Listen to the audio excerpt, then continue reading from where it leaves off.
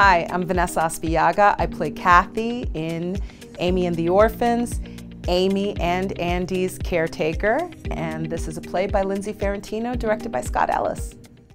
My dumbass boyfriend, he wants to host a big-ass baptism. We're not even married, but God forbid we miss this fucking sacrament. So now we're picking godparents, which is the sickest shit, you know? It's like, who out of you people will care for my baby if I can't?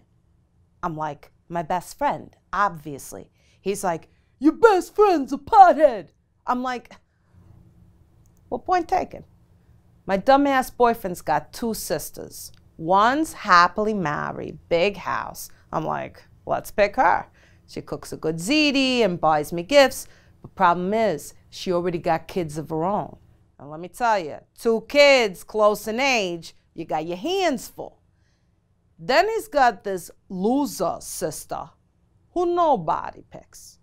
Nobody picks her for anything. The good sister didn't pick her for either of her 2 kids. But my dumbass boyfriend's like, we gotta pick her. Nobody picks her. I'm like, there's a fucking reason why. She lives with your fucking father, and take how she treats those dogs. The dad watches dogs, you know, for extra money. I don't know. He loves dogs. He's like gay for dogs.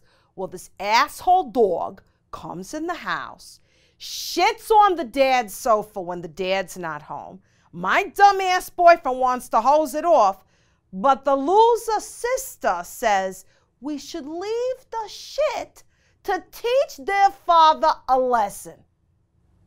Let me tell you this. It's his house.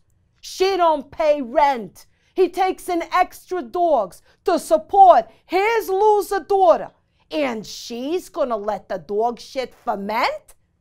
Nah. My dumbass boyfriend's dragging the whole couch outside, getting the hose. She's screaming in the driveway. Leave the shit on the cushion to teach Dad to respect himself. I'm all, yeah, Rosario. If you think that's who I want to care for my baby, you're out of your goddamn mind. What are these? Slim Jims on sale? I'll take 4 and fill her up on pump 13.